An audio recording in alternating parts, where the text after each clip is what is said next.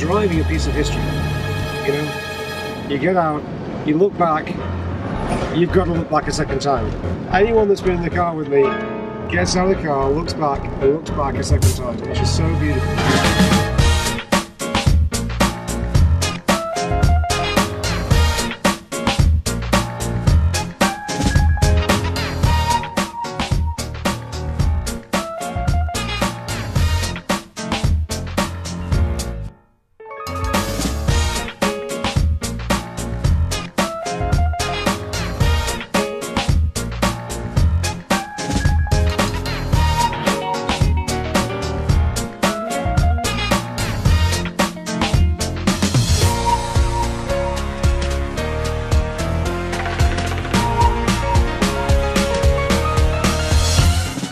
The E-Type was a boyhood dream.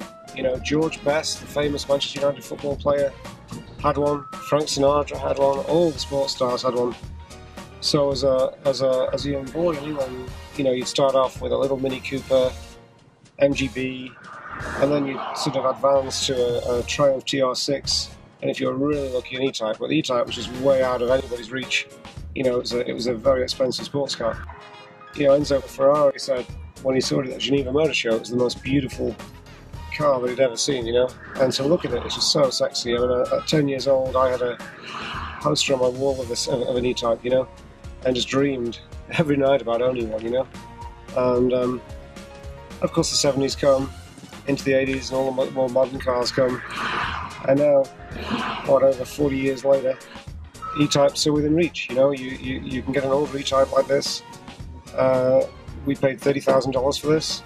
We put probably about $20,000 in repairs and getting it up to a sort of drivable condition. And we have a great E-Type, you know. And that was really just a boyhood dream, you know. And I guess in America, you guys were into the Barracudas and the Shelbys and all that sort of thing, you know. In England, it was the E-Type, you know. So.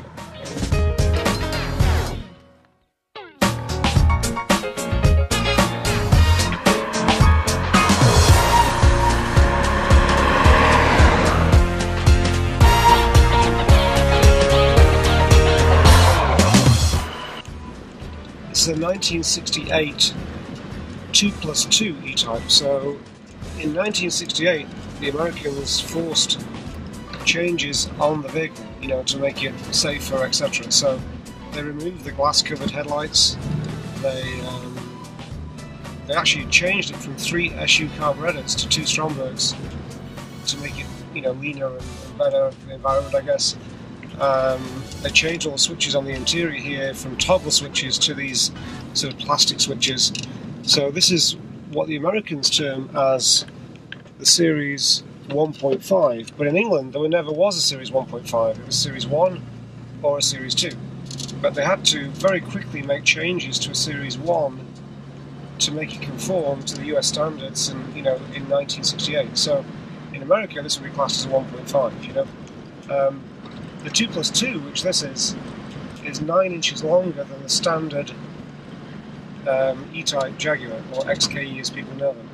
And it gives you the extra 2 seats in the back. That's one of the reasons we purchased it, so that we go out as a family at the weekend, dog and kid in the back, and go out, you know, for a picnic and have a good time at the weekend. So and you either love or hate them. You know, I've got a car shows where people hate the 2+2. It's not a real Jaguar, you know. But of course it is. It's an E-Type Jaguar, you know.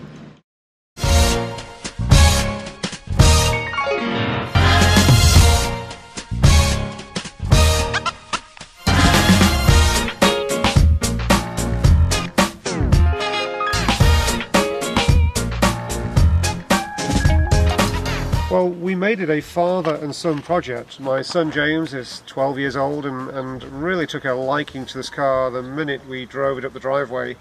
It became his favourite car, so it became our father-son project. James was able to find the original United Kingdom yellow turn flashing units front and rear, which gives it that real United Kingdom look. So yeah, it's been a very good father-son project.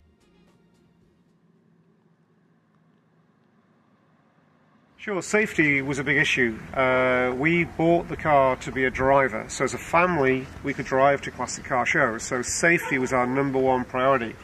So the first thing we did was change all the shock absorbers for new shock absorbers right round. You have 2 shock absorbers on each side at the rear, 1 at the front.